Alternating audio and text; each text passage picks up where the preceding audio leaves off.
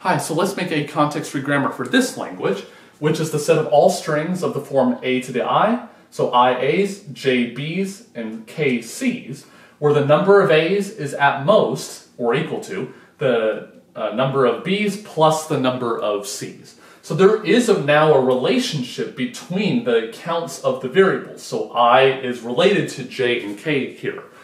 And what we can then do is to note that I can't be bigger than J plus K. Each of the A's here is going to correspond to at most one B and one C, because it's at most the sum of the two here. And this equals is actually going to make this really easy. So what I'm going to do is I'm going to make a start variable right here called S. And so since the A's appear at the beginning, that means that we got to match them up with the C's and then potentially make more C's as we need to, because we could have more because this says less than or equal to. And then once we're done, we got to match up the A's and B's together later and then potentially make more B's there too. So what I'm going to do is I'm going to have ASC. So at this point we're matching A's and C's up. So at this point they're an equal number. Then what do? We're going to say, well, you can make more C's if you want to. I'm not going to require it, but I'm going to say you can make more C's.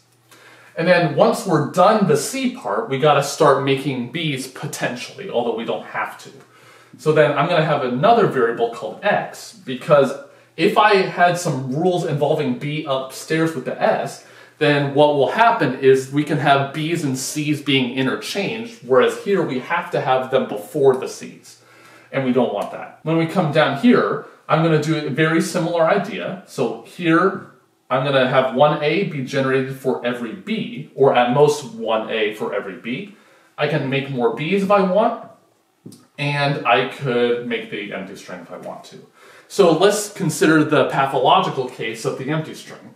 So is the empty string in here? Well, if the empty string's in here, then all three variables are 0, and 0 satisfies this equation for all three, and I can go through fairly easily to make the empty string.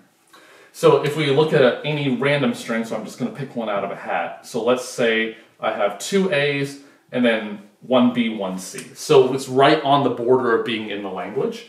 Well, is this in the language? Well, if we do S, then A is C, if we make this rule. So that means I'm going to generate that. So the C's are done at this point. And then now we go into X, so can X make a B? And it certainly can by applying this rule and then making X go to empty string. So this is a grammar for the language A to the I, B to the J, C to the K, where I is at most J plus K.